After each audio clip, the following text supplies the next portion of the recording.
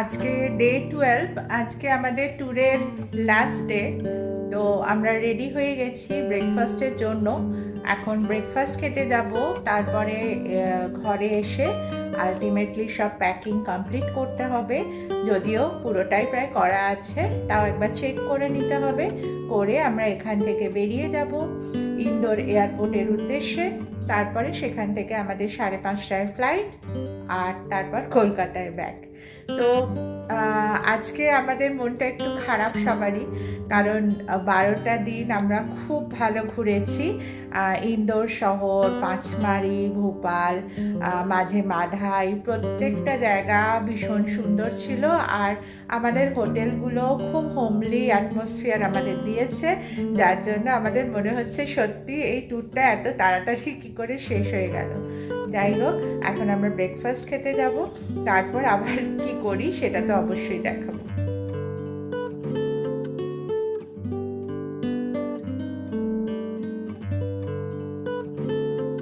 আজকে ব্রেকফাস্টে কি কি আছে? ফ্রুটস আছে, আর এটা জুসেসের লাইভ কাউন্টার, জিলাপির লাইভ কাউন্টার। এখানে দেখো গরম জিলাপি ভেজে দেওয়া হয়। This is idli, sambar, poha,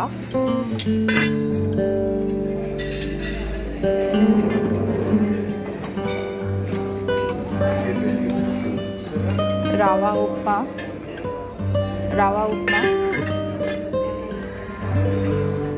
aloo bhaji, gulab jamun. As usual, এটা cornflakes counter.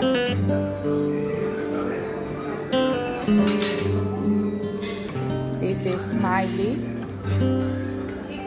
and aloo bonda, oats, vegetable stew, baked beans as usual, grilled tomato. This is also live counter for dosha. দেখো dosha তৈরি হচ্ছে। This counter is for cakes. দেখো এখানে muffins আছে, ক্রোসে আছে, doughnuts আছে, brown bread and white bread. আর এখানে আমাদের যেটা থাকে সেটা হচ্ছে স্যালাড কাউন্টার। এখানে কার্ড রাইস আছে, এখানে স্যালাডস আছে। তো এই হচ্ছে আমাদের আজকের মেনু। ব্রেকফাস্ট করতে ব্যস্ত।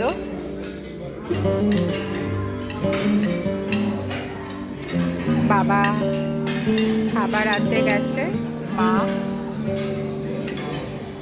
দুই মাই খাচ্ছে।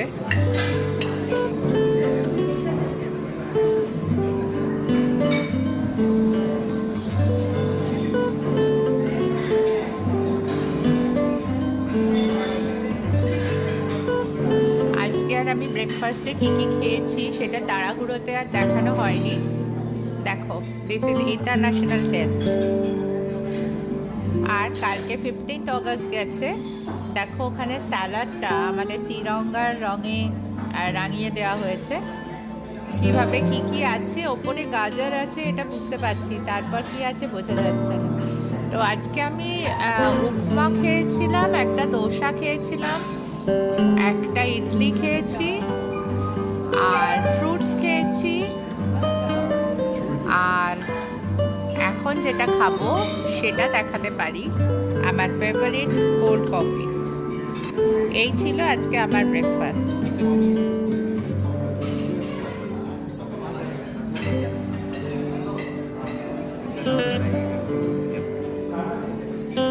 উনি এখন দাদানের আদর খাচ্ছে।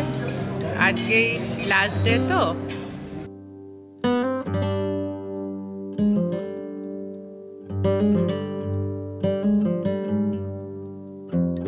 গোটা ট্রিপটা কেমন লাগলো? তুই এখানে এইভাবে কিন্তু বলতে পারিস না। এ তো আবার সেকেন্ড রাউন্ড স্টার্ট করবে, কারণ প্রথম রাউন্ডে খাওয়াটা ঠিক হয়নি। আজকে আমাদের ট্রিপটা শেষ হবে, তো গোটা ট্রিপটা তোর কিরকম, তুই এনজয় করলি, কিরম লাগলো একটু বল।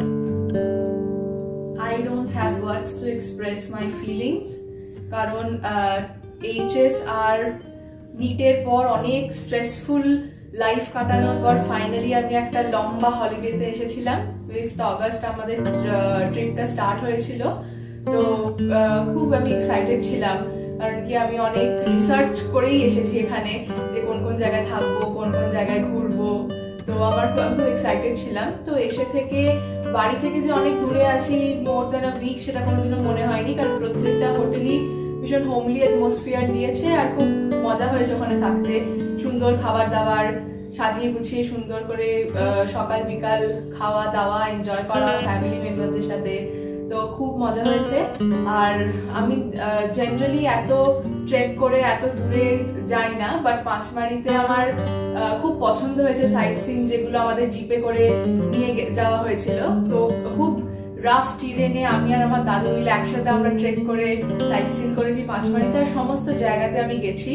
গাড়ির মধ্যে আমি এবারে আর বসে থাকিনি, কারণ আমি খুব এক্সাইটেড ছিলাম যে এত সুন্দর পাহাড়ি রাস্তায় জিপে করে যে একটা জার্নি, সেটা আমার খুব, তারপর বৃষ্টি পড়ছিল সেদিনে, তো ভীষণ এক্সাইটিং ছিল সবকিছু মিলিয়ে। আর মধ্যপ্রদেশ আমি ভাবতাম যে কিরম হবে না হবে, টেম্পল টাউন, সব জায়গাতে টেম্পল প্যালেস হ্যানা ত্যানা, কিন্তু at the end of the day আমার খুব ভালো লেগেছে, কারণ ওয়াটারফলস গুলো খুব ভালো লেগেছে আমার। ওখানের যে প্রাকৃতিক সৌন্দর্য, সেটা মানে পুরো পিকচারাস্ক এবং ছবি তুলে রাখার মতন, আর আমি ভীষণ এনজয় করেছি। আর এই থ্যাঙ্কফুল টু মাই ফাদার। আর এই মনসুনটা কিরকম লাগলো এখানে মধ্যপ্রদেশে? খুব ভালো লেগেছে, শুধু মধ্যখানে একদিন বড্ড বৃষ্টি হচ্ছিল, আমরা তখন অনেকটা বড় একটা রোড কভার করে আসছিলাম পাঁচমারি থেকে ভোপাল, তো সেই জায়গাটা একটুখানি অসুবিধা হয়েছে, কারণ কি আমরা অনেকটা রোড আর কি ট্রাভেল করছিলাম বলে। বাট কিন্তু বৃষ্টিটা খুব ভালো লেগেছে, খুব সুদিং একটা অ্যাটমসফিয়ার ছিল, খুব সুদিং একটা টেম্পারেচার ছিল, ঠান্ডা হাওয়া দিচ্ছে। গরম তো আমরা একদমই পাইনি, তাই আমরা ঘুরতে পেরেছি খুব ভালো করে। আর আমি ভোপালে তো আবারও আসবো, কারণ কি ভোপাল আমার সব থেকে ভালো লেগেছে এই ট্রিপে। মধ্যপ্রদেশ ভ্রমণ তো কমপ্লিট হলো। আমার কোয়েশ্চেন হচ্ছে যে এই একটা জায়গায় যাবার যখন আমরা ডিসাইড করি, তখন সেখানে তুমি কতগুলো আইটেনারি করে রাখো, যে আলটিমেটলি আমরা একটা ফলো করেই যাই, কিন্তু কতগুলো আইটেনারি তুমি সেখানে করে রাখো বা কিভাবে এগুলো বানাও? এটা আমার একটা প্রথম থেকে একটা ন্যাক ছিল, এবং যত দিন গেছে অবভিয়াসলি এটা বাড়তে গেছে। এবং এখন যখন কোনো সময় যখন কোনো কাজ থাকে না বা কিছু করার নেই, তখন আমার এটা একটা হবির মতনই বলা যেতে পারে, যে আমি আইটেনারিগুলো বানিয়ে রেখে দিই। এখন বানাতে গেলে যেটা প্রথমে দরকার সেটা হচ্ছে যে জায়গাটার লোকেশন, কি কি কানেক্টিভিটি আছে, কি কি ফেসিলিটি আছে, কি কি হোটেলস রয়েছে, কি কি স্পটস রয়েছে, এইগুলো সম্বন্ধে একটা খুব পরিষ্কার ধারণা থাকা দরকার।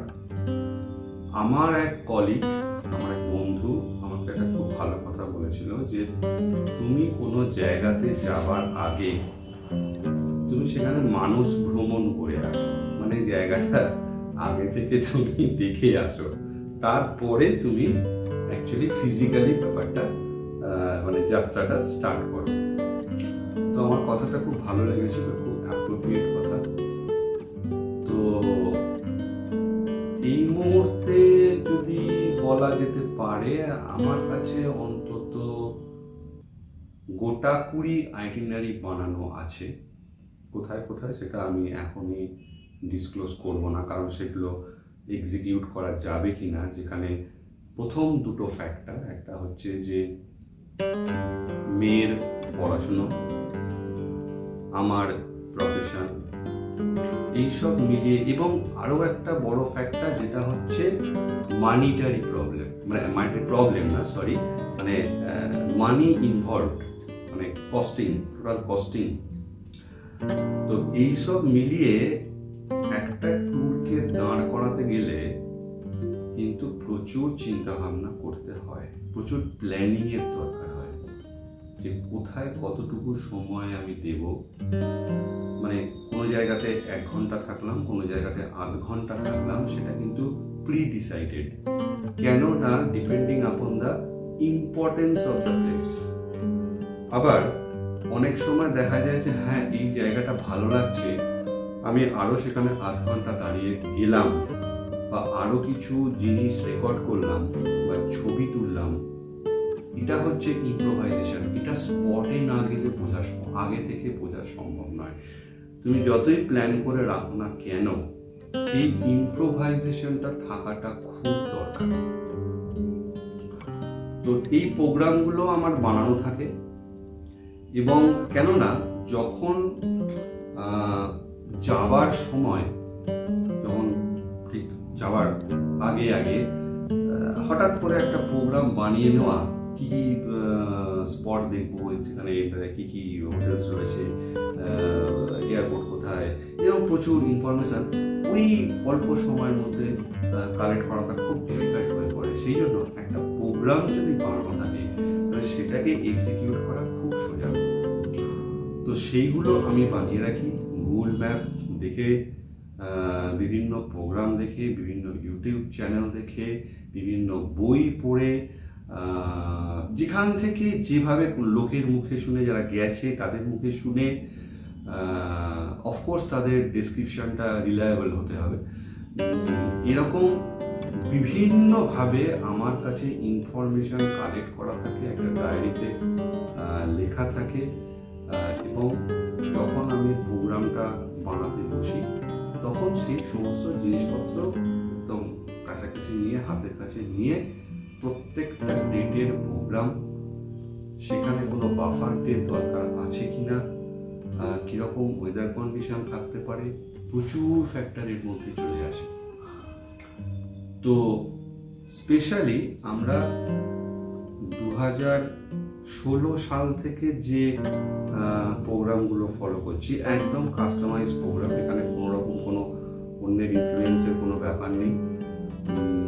সেই প্রোগ্রামগুলো কিন্তু এক্সট্রা অর্ডিনারি হচ্ছে, এবং তার একটাই কারণ, পুরো প্ল্যানিংটা, টোটাল প্ল্যানিংটা আমার নিজের। এবং এই প্রসঙ্গে আমি একটা কথা বলে রাখি, আমার এক বন্ধুই বলা যেতে পারে, আমার সাথে সমবয়সী,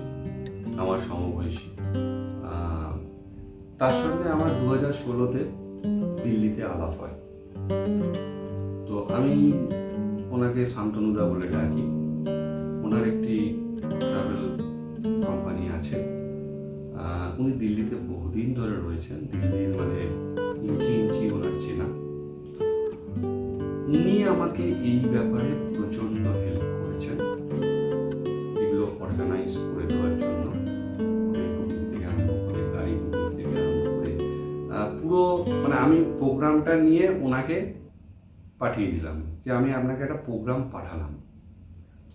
তারপরে উনি আমার সাথে ডিসকাস করে নেন যে এই হোটেলটা পাওয়া যাচ্ছে না, আমি এই হোটেলটা রেকমেন্ড করছি, এই জায়গাটাতে যাবেন না, বা এই জায়গাটাতে একটা দিন কেটে দিন, এরকম কিছু বক্তব্য থাকলে উনি আলটিমেটলি বলেন। সেটা যদি আমার পছন্দ হয় আমি আবার খোঁজ খবর নিয়ে সেটা, এরকম একটা ছোটোখাটো মডিফিকেশন চলতে থাকে। তো এই শান্তনুদা কোম্পানির নাম হচ্ছে অভিনন্দন হলিডেজ প্রাইভেট লিমিটেড। শান্তনুদার সঙ্গে মোটামুটি 2016 সাল থেকে আমরা যাচ্ছি টোটালি কাস্টমাইজড মানে প্রোগ্রামে। ওনার কাছে উনি গাড়ির ব্যবস্থা করে দেন, এবং ওনার কাছ থেকে গাড়ি নিয়েই আমরা বিভিন্ন জায়গায় ট্যুর করেছি। পাঞ্জাব, হিমাচল থেকে আরম্ভ করে, রাজস্থান থেকে আরম্ভ করে, পার্ট অফ দ্য এমপি থেকে আরম্ভ করে অনেক জায়গায় করেছি, করবেট, চৌকড়ি, মুন্সিয়ারি, বহু জায়গায়। তো কোথাও কোনো অসুবিধা হয়নি, মানে হি ইজ ভেরি রিলায়েবল।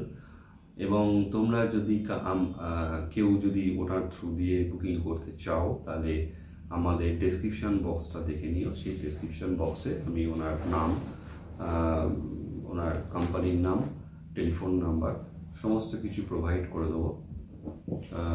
সেটা তোমরা দেখে নিতে পারো এবং তোমাদের পছন্দ হলে তোমরা ওনার সঙ্গে অবশ্যই ঘুরতে যেতে পারো। তো যাই হোক, মধ্যপ্রদেশের এই যে প্রোগ্রামটা, তো আমি আগেই বলেছিলাম আমার 1 বছর আগে বানানো ছিল, সমস্ত ইনফরমেশনই কালেক্ট করা ছিল, ফলে এটাকে এক্সিকিউট করতে কোনো অসুবিধে কিছু হয়নি, মানে যখন সময়টা পাওয়া গেল। তো ওভারঅল দেখতে গেলে প্রোগ্রামটা খুবই ভালো হয়েছে, ঘোরাটা খুবই ভালো হয়েছে। আমরা মেনলি বর্ষাকালে এমপি দেখতে এসেছিলাম, সেটা তো 100 কেন 200% সেটা আমরা এনজয় করেছি। প্রতি পদে পদে বৃষ্টি, এমন হচ্ছে যে পাঁচমারি থেকে যখন আমরা ভোপাল আসছি, একটা জায়গাতে রাস্তা কিছু দেখা যাচ্ছে না, মানে পাশে হয়তো কোনো নদী ছিল বা কিছু ছিল, সেটা পুরো একদম মানে রাস্তার উপর দিয়ে জল গিয়ে ওভারফ্লো করে যাচ্ছে। এবং আমাদের সামনে বেশ কিছু বাইক উল্টে পড়ে গেছে, মানে ভেসেই যাচ্ছিল। গরুগুলো যাচ্ছিল, তারা ওই স্রোতে দাঁড়াতে না পেরে পড়ে যাচ্ছে এবং ভেসে যাচ্ছে, এদিকে গিয়ে আটকে যাচ্ছে, গাছ টাছ থাকলে সেখানে আটকে যাচ্ছে। তো এইরকম 1-1.5 কিলোমিটার প্রায় রাস্তা আমরা সেই দিনকে মানে এসেছি, এবং এত বৃষ্টি হয়েছে ভোপালের মানে পৌঁছানোর দিনকে যে অকল্পনীয় ব্যাপার, মানে এত বৃষ্টি রাস্তাতে এইভাবে আমরা কোনোদিন দেখিনি। ভয়ও করছে এবং মানে ব্যাপারটা বেশ অ্যাডভেঞ্চারাসও লাগছে। তো অবভিয়াসলি কিছু তো রদবদল করতেই হয়েছে, কেননা সবসময় ওয়েদার কন্ডিশন সাথ দেয়নি। এই ইন্দোর থেকে অ্যারাউন্ড 40 কিলোমিটার দূরে একটা ড্যাম খুবই ক্ষতিগ্রস্ত হয়েছে এরকম বৃষ্টিতে, ফলে সেখানেও কিছু রদবদল করতে হয়েছে। তো আলটিমেটলি সেই সবগুলোকে ধরে মোটামুটি যেটা বলা যেতে পারে যে আমরা মোটামুটি 95% সাকসেসফুল। কেননা এখানে 95% এই কারণেই বলছি, ওয়েদার কন্ডিশনটাকে ইনক্লুড করে, কারণ ওয়েদার কন্ডিশনটা তো আমাদের হাতে নেই, এবং ওয়েদার যে খারাপ পাবো সেটা তো অবভিয়াসলি তো আগে থেকেই জানা ছিল। তো ওভারঅল খুবই ভালো হয়েছে, সেটা আর বলার অপেক্ষা রাখে না। এবং আবার কবে আসবো, কোথায় যাব, বাড়ি থেকে বেরোলে পরে যেটা মনে হয় যে একবারে সব দেখে বাড়িতে ফিরি, তাতে কি হবে আর দ্বিতীয়বার বেরোতে হবে না।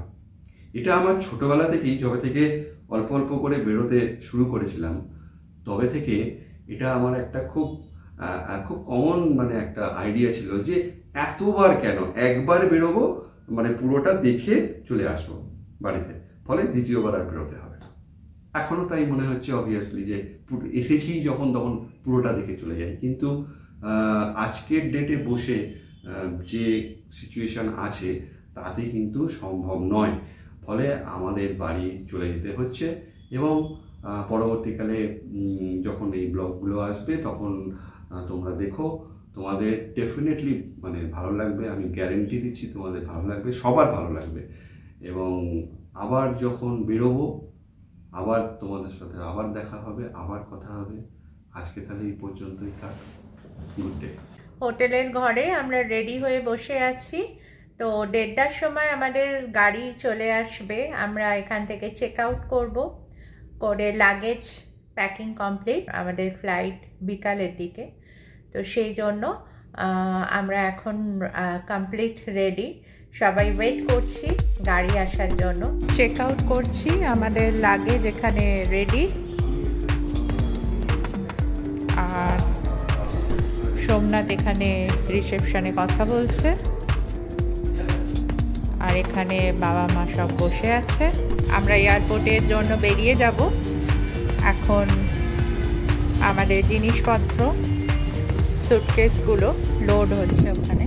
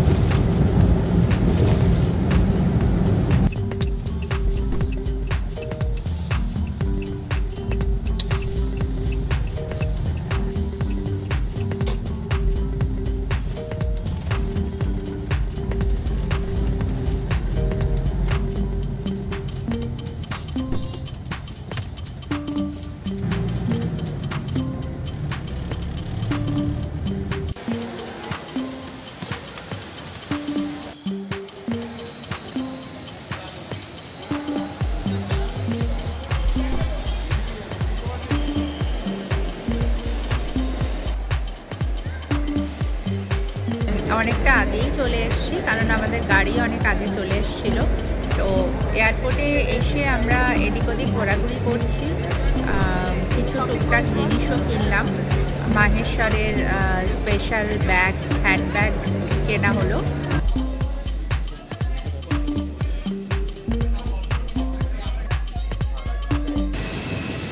ট্যুর কমপ্লিট, আমরা এখন কলকাতায় ফিরে যাচ্ছি। কলকাতায় যাচ্ছি, প্লেনে উঠবো, চেকিং কমপ্লিট, প্লেনে উঠে আবার দেখা।